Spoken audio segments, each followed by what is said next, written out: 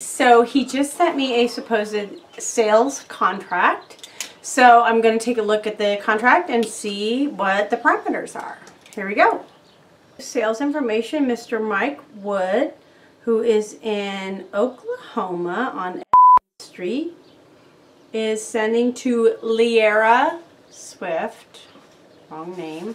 It says the name is Minnie, and then it says name Stan. And it says payment method to Zelle to Mike Wood. Amount $590. Terms of payment 100% full payment before delivery. If the puppy is not delivered to the buyer within 3 calendar days after seller receives payment, buyer will receive a full refund upon request. So if I send him $590 and then supposedly if I don't get the puppy within 3 days, I'm going to get a refund. I'm really curious if that's the truth.